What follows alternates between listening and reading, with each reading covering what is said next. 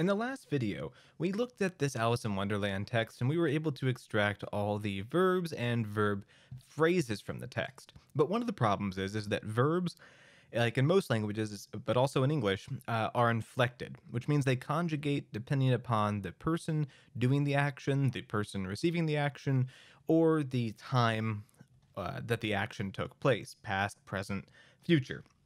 In this video, I'm going to show you how to reduce not only verbs, but nouns as well, down to what is known as its lemma.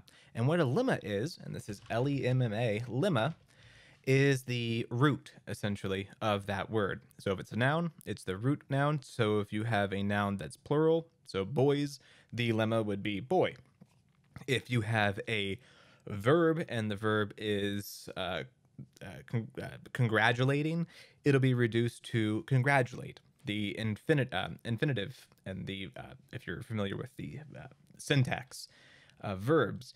So what we're going to do now is reduce all these verbs and nouns down to their lemma. Now you might be asking yourself, why bother doing that?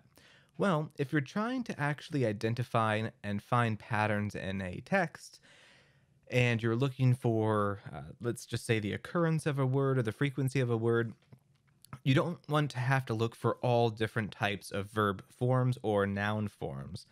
Instead, you really want to just search for how many times the lemma appears, and what it'll do is it'll find all examples of a verb no matter what tense or person it is in your text. So let's go ahead and delete this right here from what we were working with in our last video. And we're going to work again with just sentence. And our sentence, if you don't remember, is this bit right here, this long sentence between lines 9 and 13.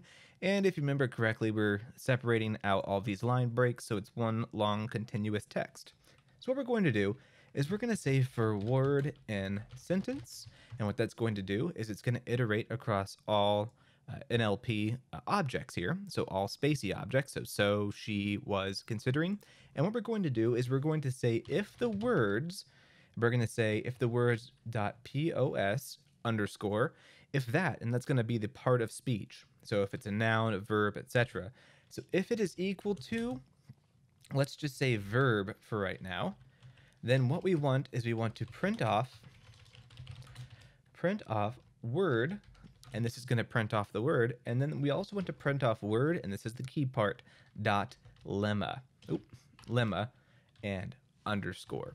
And what this is going to do is it's going to go through this first sentence and iterate across all these words here. And it's only going to print off, if we've done this right, and we have, I believe, it's only going to print off the word that is a verb and its lemma next to each other on each line. So let's run this. And it's gone through that first line.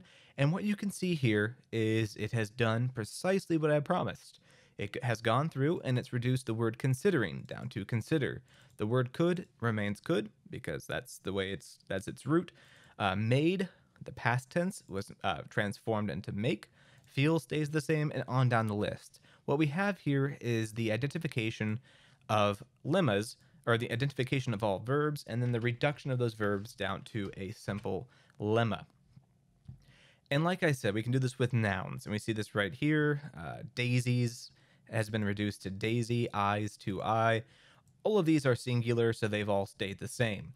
But hopefully you can see the power of reducing a text down to words that are purely lemmas. If you do that, you can count the frequency of word usage, the frequency of verbs or nouns, regardless of their form in your text.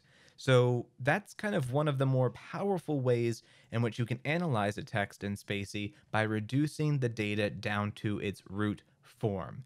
That's going to be all for this video, though. Thank you for listening. And the next video, we're going to start working with, rudimentarily, how to start to visualize this data, because Spacy comes with a very powerful onboard data visualization tool. That's all for now, though. Thank you for listening. Thank you for watching this video. If you've enjoyed it, please like and subscribe down below and visit us at pythonhumanities.com.